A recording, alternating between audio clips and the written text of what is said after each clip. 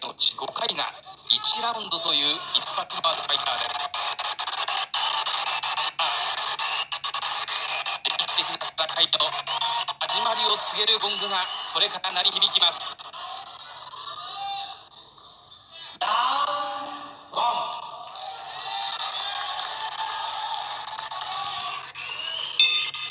WBC 世界大級タイトルマッチ、その戦いが始まりました。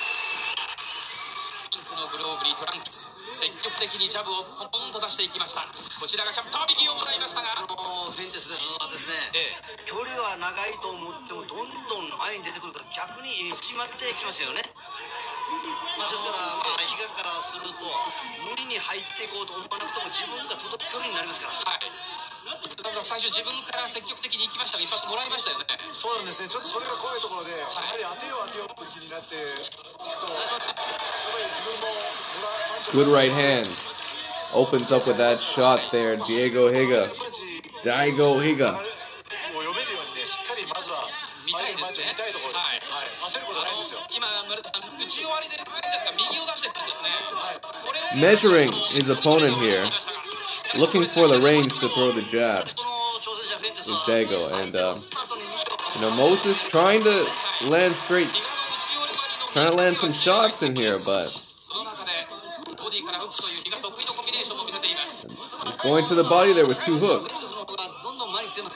Moses Fuentes. そうですね。世界タイトルマッチは比嘉自身は3度目になりますが、初めてこのアグレッシブな好戦的なファイターを迎えることになりました。ガードを固めている比嘉。There's a couple shots, not really landed clean though. Daigo Higa stuns him with a jab and lands a couple shots afterwards, already showing his power. And there's a wicked right hand shot. Hurts him badly. Another right hand. Daigo Higa. Another right hand. He's catching him. And he definitely feels the power. This is a knockout artist here. Taking his time, setting it up.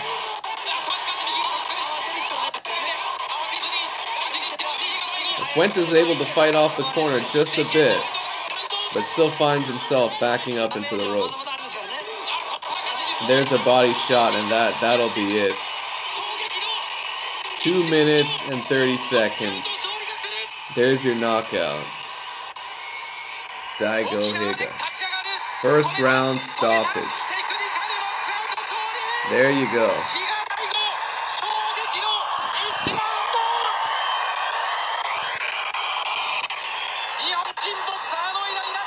Brilliant, brilliant stuff.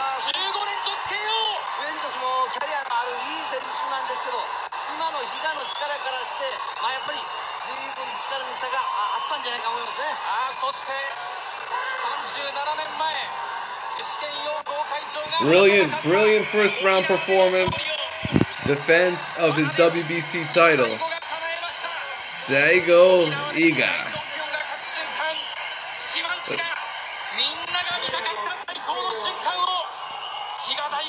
Higa. いやー、村田さん、はい、すごい試合になりましたね。そうですね、やっぱり勢いがつきましたね。はい、結構危ないシーンもあったんですけど、そんなことなんのもうこの勢いで持ってきたって感じですね。相手のパンチ力を感じてでも前に倒しに行くのがやり方そうですね。Daigo Higa. 一番の魅力ですね。はい。さあ、そして浜田さん。Yeah, he's got the WBC title. So impressive stuff there from Higa. Getting the job done. And walking away with a first round KO. There's the highlight. Double left hook to the body. And you know what it is, man. Shout out to YouTube Asian Boxing.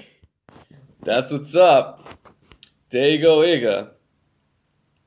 He came into this fight looking for a knockout. And he did it, man.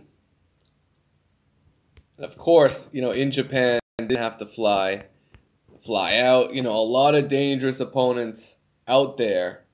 at 112 and 115. I'd like to see him move up. I like to see all these little divisions unified in one fucking tournament. That's what I'd like to see. But I think this World Boxing Super Series is such a great example of what excellence is in boxing, where you come right down to the end, and it's A-class opponent versus A-class challenger, and all the titles are being unified. It's awesome. That's awesome. They should do the same shit in super flyweight, and these guys would be stars. I'm telling you, these guys would be like superstar level guys. Like, it would definitely elevate that division to great fights. I mean, these super flyweights, they have damn near the best fights, quality-wise. And, you know, featherweights have always been like a legendary division for these fucking wars, awesome fights. You know, Barrera Morales, Pacquiao, Marquez.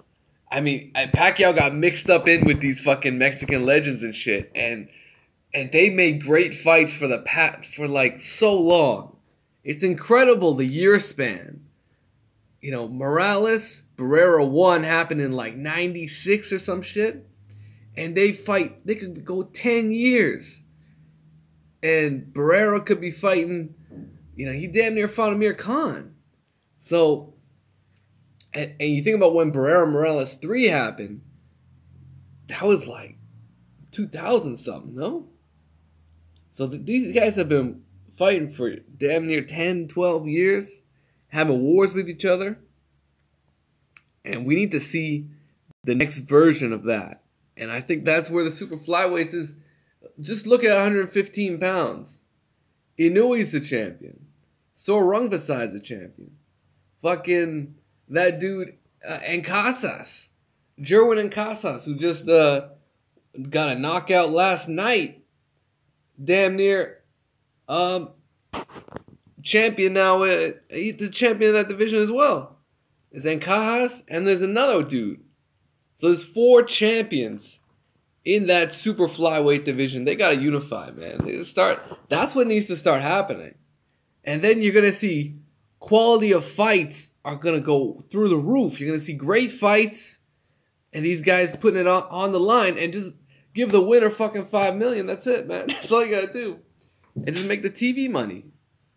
God damn, if this World Boxing, HBO would buy that shit in a minute. I'm telling you. That's what Richard Schaefer got it. Richard Schaefer, maybe he can put it together. Who knows? But that's some whole other shit. I'd love to see something like that, man. I would. As a boxing fan, these guys need to fight each other. And then you have a chance to see if some of these smaller guys at 113 pounds want to move up and test their might for this fucking big ass tournament, and just have a couple spots for some of the best guys, maybe in a lower division, or maybe in a higher division. Who knows? Just fucking unify 3 divisions somehow. I just brainstorm, man. Let me know what you guys think. Of course, smash the like button. Subscribe to the channel. You know what it is, man. This little guy's putting on a show. And we got, what, Rungvisai? He's also finna be fighting,